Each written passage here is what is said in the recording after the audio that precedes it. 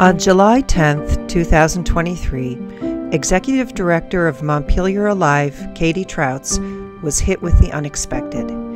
Days of record rainfall on already saturated ground caused the Winooksi and North Branch rivers to breach their banks and inundate downtown Montpelier. The worst flood event in nearly a century resulted in catastrophic damage to both businesses and homes, and left some people seriously asking if Montpelier's downtown even had a future.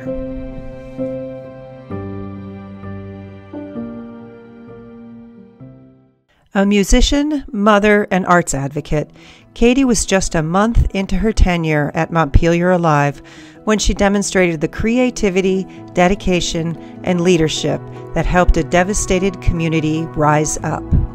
In the days after the flood, Katie's previous plans to grow activities, boost economic development, and celebrate Montpelier's unique charm were scrapped, and she pivoted in ways she never expected.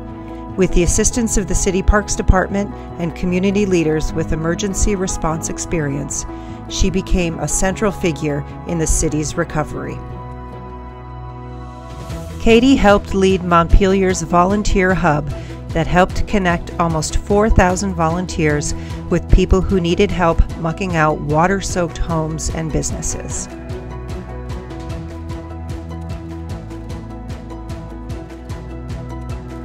She linked businesses to assistance providers, helping them apply for funding and helping raise and disperse over $2 million in direct flexible funding to local businesses, many of whom by their own admission would not be operating today if not for that assistance.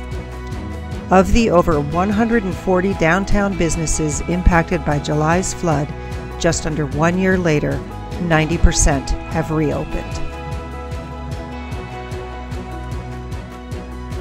Katie became a trusted source of information. She helped convene a series of well-attended community forums that allowed the city to begin a common conversation about the trauma they had experienced and to consider a long-term vision for resiliency.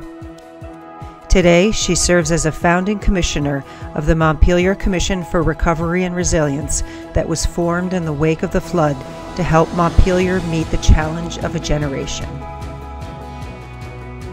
All the while, Katie continued to manage Montpelier Alive's activities. She invested in organizational growth, doubling the staff to meet community needs and to enhance revitalization efforts.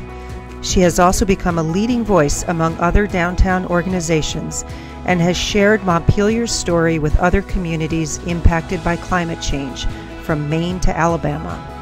It's no surprise that Katie won USA Today's Woman of the Year award for Vermont for her flood recovery efforts in Montpelier. For all her exceptional work leading the community through very difficult times and into an exciting future, the Vermont Downtown Program honors Katie Trautz with the 2024 Downtown Leadership Award.